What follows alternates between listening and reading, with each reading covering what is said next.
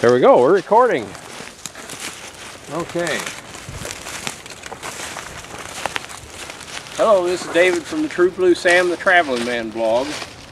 And today we're going to look at a very common problem for firewood cutters and for anybody using a chainsaw.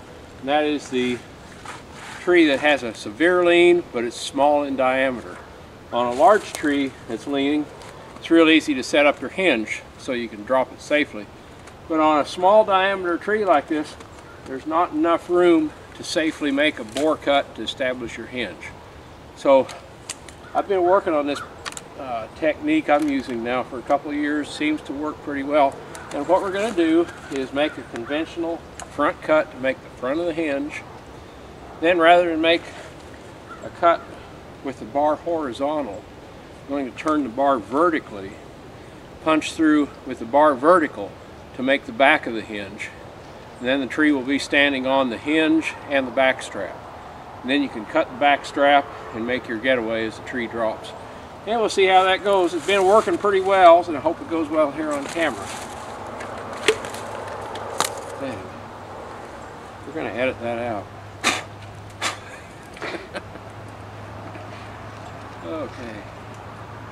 The old glasses back on.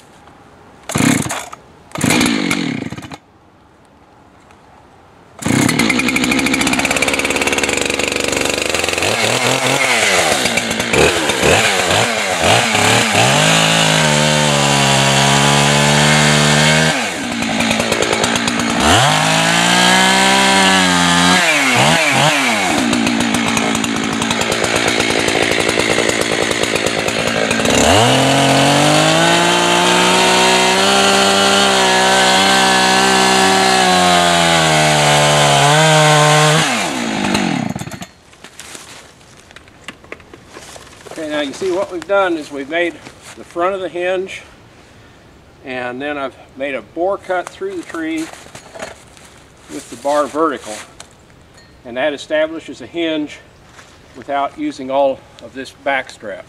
So now I can make my final cut on the back strap, and we'll have this tree down just a few seconds.